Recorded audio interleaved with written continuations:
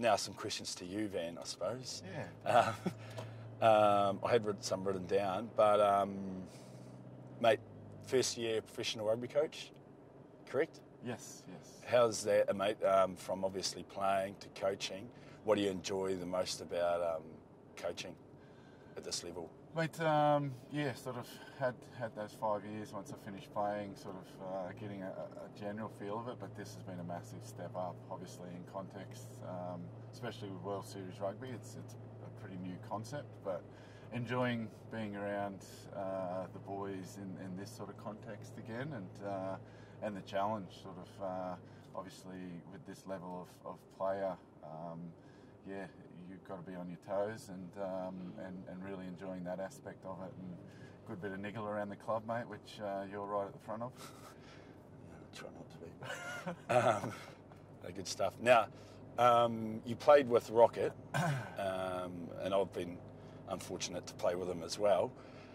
Mate, is he still as soft now as he was back then? Mate, yeah. He has his moments, Rocky, so I've always called him a two-stroke, mate. They run hot and they break down a lot. So. I think that could be his new name, two-stroke. Yeah, so he's got genuine gas, and when you're running at those sort of RPMs, mate, you've got to be very delicate with how you handle the machinery. Yeah, fair enough. I'm not denying he's got gas. He's definitely got that. Good stuff. Now, unfortunately, your wife and your young fella aren't here with you at the moment, and you've spent a lot of time by yourself over the past few months. Mate, I hear you haven't cooked more than twice. Is that true? Mate, that is affirmative. So the takeaway places around Perth, especially down this edge over this way, have been getting a red hot workout by me, but I was Airbnb for a long period of time. The girl did arrive Friday night, so I've had a packed lunch for the last 3 days, which has been exceptional. But Kirkwood, Delhi, Boat Shed, all the strips around Claremont have been getting a red hot crack. So yeah. Getting plenty of business. Yeah, the stomach's not liking it too much, but a bit more activity these days. I was going to say, you probably need to get your skin folds done ASAP. Mate, I try and stay away from them post footy, mate. You don't need that kick in the guts. That's it. Now, you were telling me a while ago you managed to play footy, and I'm sort of getting towards the, I'm in the older crowd in the Western Force players group. The old above 30s, the golden age. You told me that you were able to play professional footy till the age of 37. I'd love to know your secret. Mate, it was just blind luck, I guess, sort of more so than any specific secret. You look to stay on the board and on the wave as long as possible, and I think I was 100%. clawing at the sand halfway up the beach by the end of my career, and would have loved to have played another couple of years. It's definitely one of those things, seeing you guys fire up for a game, and especially the Crusaders game, it was one of those ones that you'd possibly want to pull the boots back on for until you saw how physical it was out there, and then you reconsider that, mate. Reconsider, happy to be in your runners. Yes. Just flicking a bit of water from the sideline, mate. That's a support role. That's a story. One last thing, mate. Every week we have the player interviews just inside the club. This isn't known to the public, but the last question every week is which coach, if you had to get rid of a coach, would you get rid of? Mate, I'm not going to lie to you, and you know yourself, you've taken a bit of a hiding, and there's been a few guys that if push came to shove, they'd get rid of you, and mate, that I feel would be pretty hard on you. But now it's your turn.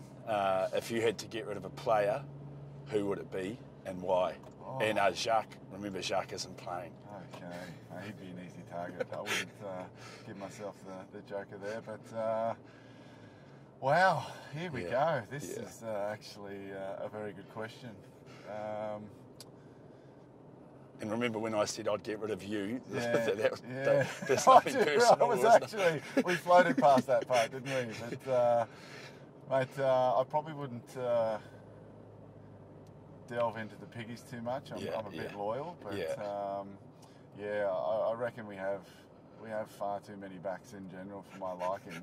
Yeah, just which one I'd flick, but there's plenty of heads on the block. If I had to narrow it down on the spot, wow,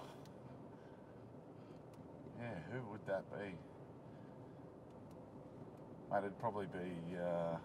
I reckon there's too many halfbacks in general, so I'd probably get rid of Sitchy, mate. He's quite angry at times, and he gives me a bit of lip. So I'm just past copping sort of lip from angry halfbacks. So I'd flick him, mate. He's the captain, so it'd leave a space for you there too, Yokes. I've always thought I was a good 9 too. Done deal. Yeah, Sitchy, obvious choice. Obvious choice. Just too much lip. You know, those 9s, they just don't stop. I'm not even in a jersey. That's small man syndrome. That's small man syndrome. Mate, I just hit you before you're taking off, heading back to New Zealand. New Zealand on a break, but then back to Japan, mate. Sort of, what's the deal there? Yeah. So originally with the Western Force, I signed till the end of July, so that I could potentially go back and play ITM Cup for Bay of Plenty in New Zealand, or look to go back overseas. And I was weighing it up, but decided to head back to Japan. I've obviously been there before, like yourself, and my first experience was pretty challenging. But I'm going to a new club this time round, and I know the coaches pretty well there, New Zealand coaches, and a lot of the boys at Coca-Cola, the foreign boys I've played with, and are actually good mates. So I'm looking forward to it. It's a 6-month contract with Coca-Cola, and then I'll come back to the sunny Perth and the Western Force boys next year. I love it here, so it was a no-brainer to come back. Oh, mate, sounds good. So we'll just touch on this. It's talk time for Toyota, and we're driving in this Toyota Hilux, mate. What do you reckon about how it handles? I've just got to actually remember where I am. I've just been driving around aimlessly. Yeah. So I think we're going the right way, mate. I'm back on now. The Hilux is made. I mean, they're very popular here in Australia, and mate, it goes without saying, every hunter and four-wheel driver in New Zealand don't go past the Hilux, mate. They're great, reliable utes. Like this one, I'm sure, is very reliable for our head coach, who just keeps getting perks after perks. There's no filter there. But look, if Sambo wants to trade it in, I'm more than happy to grab it off him, mate. They're great vehicles, as everyone knows. If I had to characterise you as a vehicle, mate, I'd say you're a Toyota, mate. You're very reliable. Every time you push the button, you turn on, and you know what you're going to get. So, thanks, mate. Thanks. Yeah, but best of luck in Japan, mate, and enjoy your bit of a break beforehand, and be raring to go for next year when you get back. Awesome. Cheers, Van. It was great to interview you. Yeah, cheers, Yokes. Peace out.